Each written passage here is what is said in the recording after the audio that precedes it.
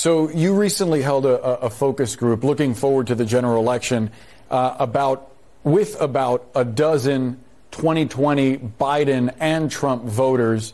What was your biggest takeaway from that conversation? Did you glean anything that would give you insight into what the general would look like with those two?